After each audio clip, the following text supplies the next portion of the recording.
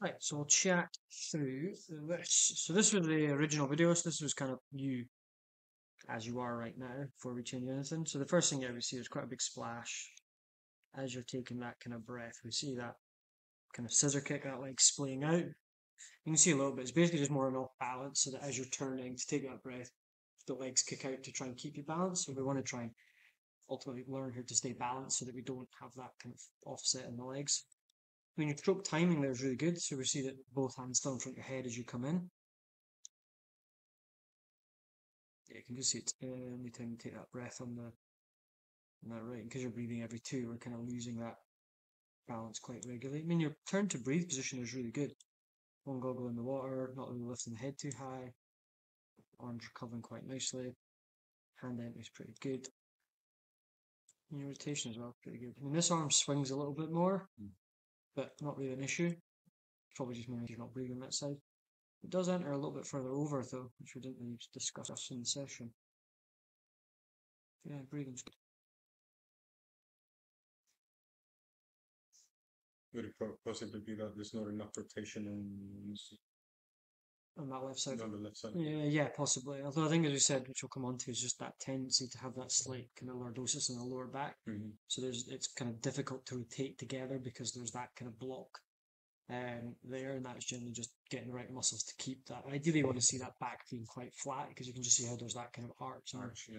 And it's probably a combination of quite tight through hip flexors, which puts a little bit kind of pull on the hamstrings and lower back, but also probably quite tight in the shoulders, which we kind of discussed. You can kind of see here, it's quite a few frames we go to. You know, I mean, it looks like a long time. It's milliseconds in reality before that hand comes in. So it's almost like we've got like a kind of catch up stroke, which isn't necessarily a bad thing. Into that position. I mean, one thing I think that would help you, we didn't really discuss, is just looking that a little bit further down. Yeah. I think because you're looking, it could be just the way you do it in the pool, but I think lowering that head down probably towards where the kind of treadmill starts here will just help bring those legs a little bit higher. Yeah, probably my head is like that in the pool as well. Yeah, it's worth playing a little bit with dropping that head. Generally speaking, if someone's body position is low, adjusting head position is usually a good start point. From that, just say here's not a bad position. I mean, you're getting propulsion from this arm, and because the timing's good, and so there's maybe that it's maybe too good where we've got that dead spot, which I think is what's causing you to go off balance. It's just because there's a point where nothing happens, so there's time for everything to kind of almost just lose that ability to hold the posture and hold position. And then from that, what happens is you go off balance, you have to correct it, and then the next stroke's kind of compromised. So yeah, as we're kind of saying with that position, I say timing's good, which is a good start. I think part of the issue that we're seeing there is just the inability to rotate that shoulder at the front of the stroke. So you kind of get to here, and you can kind of see like the upper back muscle bulging, like the traps, and kind of connecting into the lats here. Like it's under a lot of strain here, just probably just lacking a little bit of that flexibility to get into. Because ideally, what you want to see here is, you know, that position there, the depth's probably all right, and use your hand here. So you're in not a bad position, but what happens is because that shoulder doesn't rotate as well internally, so we don't see that shoulder being free. So what happens is there, rather than rotating the shoulder, you then start to pull the elbow backwards, and then you start to use like the stabilizers of your neck and all that muscles and even a bit more of the traps, where if we can get that shoulder rotating, what we should see is like closer to that position, ideally getting you kind of close to this kind of vertical forearm position. And then that's where you're going to generate more, or be able to generate more power and press more lower back, where you can kind of see that arm. It pulls through, and I think it's definitely getting into that mindset of we want to press ourselves forward rather than pull our arm back. So I think if we can get that shoulder rotating and doing some mobility to get that shoulder loose and free, so it rolls into that position, then you're in this position here with the elbow being high. You can actually push forward rather than slip back. You can kind of see a little bit there as well, where a little bit arch in the back, legs are sitting a little bit deeper, which is something we want to correct as well. Your breathing's generally good. Maybe exhale a little bit too much the last minute there. Yes, there's a little bit of a breath hold there, where we want to make, we're seeing loads of bubbles, which happens as you turn to breathe here. So you want it to be a constant, like... Yeah, see how it's just like you're kind of turning, and it's sometimes an issue when you're breathing too all the time, where it's like trying to get that breath out before the next breath. But I think it's kind of you're turning to breathe, take a breath in, and then hold, and then you go as you're turning to breathe, where we want to be. So that turning to breathe is just an inhale, not a, because you can kind of just see that amount of exhale there. We can just get used to that. I mean, it's not a big issue. You're generally breathing well, but that'll help you stay relaxed and probably maybe why you feel you get your breath a little bit quicker. Certainly when you start trying to swim a little bit faster. Again, you can kind of see here, see there's a little bit of kind of pressure through the lower back, just that kind of dimple mark there. It's just a sign that that kind of lower back is under a little bit of strain. And I think that's where we've got to just try and get this pelvis tilted forward a little bit more, or tilted back a little bit more, so we keep that back straight. And I think that's just learning to engage the right muscles, pulling the kind of abdominals forward so that we don't naturally.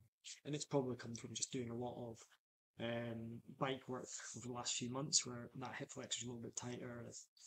There it's obviously an issue we need to keep working on.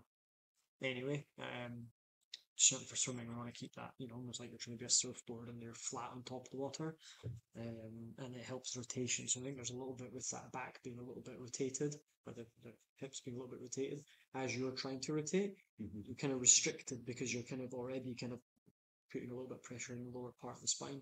So I think if we can get that flat and get the hip turning better, it'll get rid of that off balance position as well. Yeah, we spoke a little bit about the ankle mobility. There's definitely a little bit of like there. You're creating drag with your feet. A little bit of no ankle mobility. Or yeah, lack of ankle mobility. But it's trying to get that ankles. Like, ideally, we would see that almost ankle being flat, like it's a fin.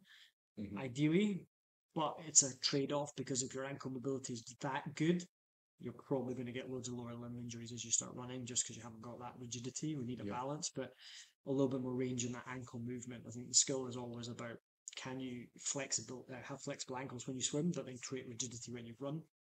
And it's getting that balance between, but by getting that foot a bit more pointed backwards or a little bit more kind of flexibility, they'll sit a little bit higher in the water. So rather when you kick down, or rather than kicking down, you'll actually kick and push yourself forward. But the reality is that your kick's going to not give you too much propulsion, even if it was good. It's probably a couple % of your overall speed.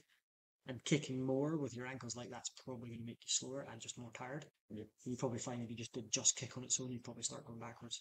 And that's probably just because your ankle mobility is not there. So I think there's a bit of working on it, trying to get your ankles and your feet working so they're sitting a little bit higher in the water. But as that starts to get an issue, as you start getting tired or working on other parts of the stroke, put the pull buoy in, let the legs come up, and focus on rotation and what we're doing with the front part of the stroke. Yeah, you can see that bit when it goes off balance. You can just see the dead spot because it kind of you turn, and then you go off balance. It's like you kind of like initially it's fine, and then because there's not another stroke happening soon enough, that it's like that dead spot, just like whoa, I go off balance, and it's almost like you're falling. If you think ultimately swimming is about trying not to fall, it's like as we start to fall, the legs are kind of stopping that, and it's like you put your foot forward. If you're running down a hill, it's like that tendency to want to brake. That's kind of what's happening with the stroke just now. And you can kind of see, as I say, when we do it, it's like milliseconds in the frame, it looks worse. It's like nothing. And that's the bit where you're falling in the water because you're not actually propelling yourself forward. So this arm's pushing down. I mean, it holds you there. It is creating stability, and it might come from doing too much of like catch-up drill, too much pause type drills, which is the issue sometimes with doing those drills, is that they create problems until you can get the stroke. And I think they're good if you can get someone to work on that to get the stroke rhythm and the stroke timing better. But when you start having that pause, we need to then nudge that timing of the stroke up a little bit, so we don't end up with this. But ideally, we want to get this hand in that bent elbow position just in front of your head as this one comes in, so the hand's coming in and you're already pushing forward. Where to now there's that tendency to have that arm straight as the arm comes in, and then it's like an extra point of the stroke. And I generally think it's just a little bit about trying to make the stroke too mechanical rather than free flowing. So I think just maybe so they'll see that in the other videos that we take. I mean, you can see your left arm comes out quite a bit. I mean, that's putting quite a lot of load through the shoulder here. You can kind of see just like kind of there, but it's under quite a lot of strain. The muscle's bulging out there just because it's under tension, and that's partly because this arm is probably a little bit too far outwards here. Whereas I think if we bring that arm inwards just a little bit. I mean, ideally you want to see that hand somewhere close to the shoulder, maybe not as exaggerated as that, but something like that, where your bent elbow and the hand comes inwards just a little bit. I say we don't want to come into a crossover or sweeps underneath, but by bringing that hand in, you're in line with that shoulder. Yeah. It's a bit like, it becomes more like a position you'd be in for doing like a bench press, Okay. rather than being way out wide out here, because that starts to work different with muscle groups. Yeah. They're not really that strong, certainly not in swimming.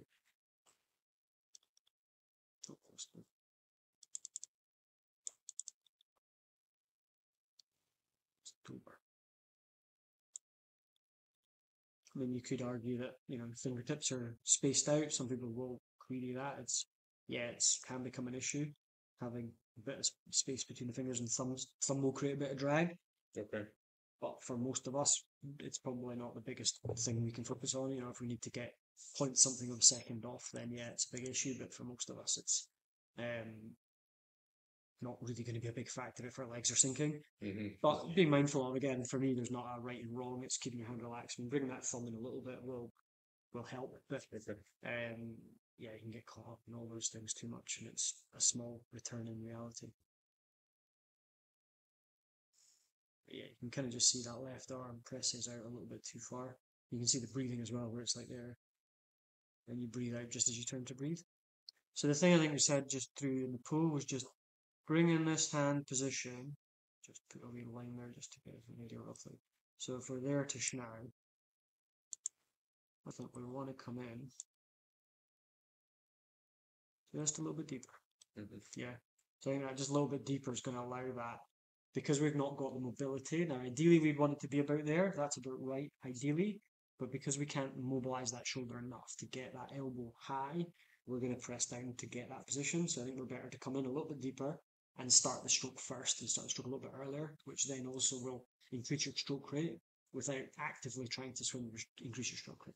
Just because you get into that position a little bit earlier, and then you're in the position to generate propulsion. Whereas if that arm starts to be able to mobilize and get the shoulder rotating, you'll get into that position a little bit higher up, which allows you to generate a little bit more propulsion. Yeah.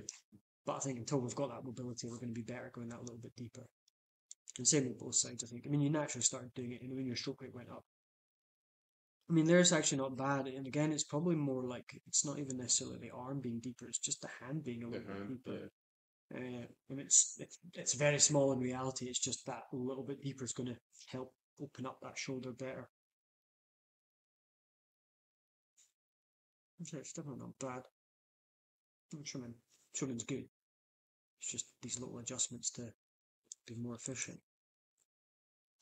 So if we look at this video, so this is after we kind of had a chat. We tried to work on getting our whole body quite flat. I'm trying to bring the legs up a little bit higher, and then going a little bit deeper with that hand end base. So if we have a look here.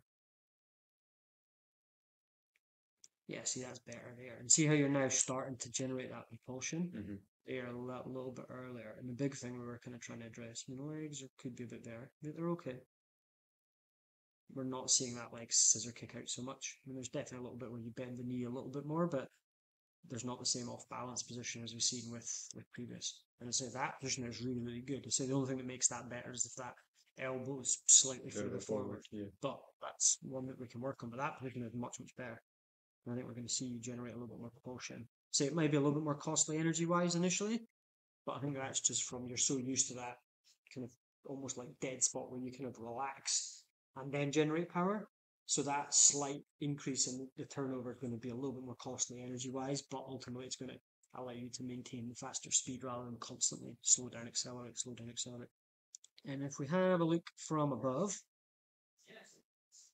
so this is trying to think about keeping our hips nice and high, keep our legs nice and high. I mean, there is definitely a little bit of rotation we could be doing on that left side. We do see it's a little bit less so there, which ties in with why that arm has to swing a little bit more. Yeah. I mean, doing a little bit of breathing on that left side probably wouldn't do you any harm just now. I mean, there's still more, and I don't want to give you too many things to think about, but there's still a little bit more power you can generate at that back end of the stroke.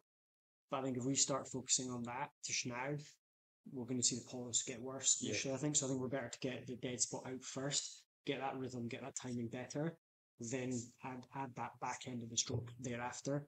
So if you try and do this now, you're probably just going to end up with that left arm being out for a little bit longer, and then see the side kick position come back again. There's still a few strokes here where we go off balance. It's much better there. See how it doesn't quite kick out so much on every breathing stroke? Yeah. It's definitely better there. And see your timing your stroke, but it just looks like there's a little bit more rhythm with it. So I definitely think doing a little bit with the tempo trainer and just a little bit faster than you do just now. So we need to kind of quantify the stroke rate here. But just nudging it up 2 or 3 strokes per minute faster is probably going to be sufficient. And then spending some time working on it and just building up that repetition of the stroke. I mean, you were actually swimming slightly quicker here than you were the first video as well. It's 133 please. There is still that wee bit of a dead spot as you breathe, but it's nowhere near as much. I mean, if we go to hand coming in, oh, turn that on. Yeah, you can see the legs kind of kick out a little bit, and I definitely think that's still more to do with the hip position rather than anything else. But yeah, I think getting that back flat, trying to get that hips as high as we can, trying to get that ankle moving or flexing, or at least keeping the ankles high is the key initially. It's ultimately get rid of drag before we try and create more propulsion. Let's get rid of the things that are going to slow you down. Then work on the things that are going to get you faster. Because I think if you get rid of that drag, ultimately you're able to swim faster anyway. Whereas to overcome drag, you're going to need more propulsion. Yeah, I think it's just getting used to a slightly different stroke, a little bit deeper at the front end, working on the mobility of the shoulders, and then building that up, build up repetition and a faster stroke rate, and then potentially working on pushing to the back of the stroke. Yeah. Does that make sense? Yeah, yeah. No, that's good.